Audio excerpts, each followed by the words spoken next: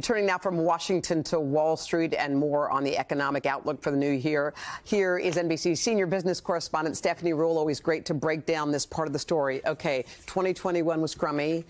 There was inflation. Prices were up at supermarkets, gas, everywhere you turned. It seemed like you were paying more. Wholesale numbers are up. So get ready. Get the tea leaves out. Wait, what's happening in 2022? You're likely still going to be paying more. You know, this idea that it's short term, it's transitory. The Fed Chair Jay Powell very recently said inflation is likely going to be more stubborn than we thought. Remember, why are we facing this? It's all about the pandemic. Yeah. With supply chain issues and shortages, there hasn't been enough product at a time when we saved up and we're ready to go out again, so we wanted to spend. That supply-demand mismatch has pushed up prices. And what's keeping them high? Well, we're spending. We're out there. We might not like the higher prices, but we're paying them. So retailers and brands have raised their prices, and they're not really incentivized to offer big sales and undercut one another. They don't need to right now. The good news, a lot of those supply chain issues are starting to work themselves out, so we won't be in this situation forever. But in the short term, it is a good idea to tighten the belt, save where you can, because we're going to be with these prices for a bit. All right, let's look at the stock market for a second. It was really a recovery time with the pandemic, everything trying to get on its feet.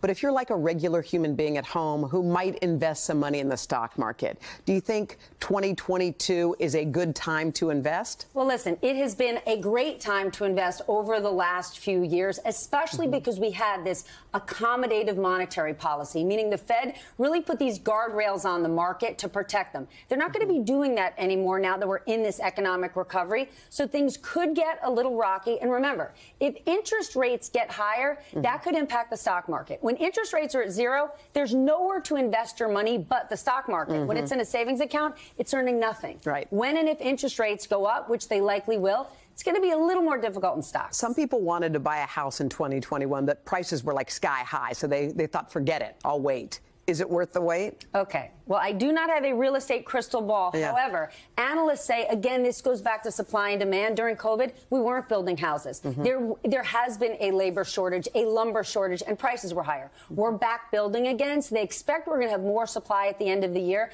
And also, when interest rates are at zero, people buy houses. Right. It's easy to borrow. When we see rates go up, things are going to get a bit more expensive. But right now, people who are buying houses are trying to lock in fixed rate mortgages because they're worried about inflation. That makes sense. If you're trying to bank some money for retirement, I know there's a new deal that you can add an extra $1,000 to your 401k, which is great. But what's the best way to save for retirement in 22? Just start saving. Start saving. Lots of us are like, oh, it's years away. I don't need to do it. Do it as soon as you can. As a general rule, we say try to put 15% of your salary away in a 401k or a 401k type account. If you haven't done much and you're 50, you can you can catch up and add more. But the number one thing is, if you work at a company that matches your contribution, match it. Do it. That is actually free money. It's very rare that I tell you there's free money. There is there. You always just give good general advice. So I'm just talking for regular people who are watching right now, butterflies in their stomach, wondering what it looks like ahead. What would be your best advice for someone who's thinking about the future?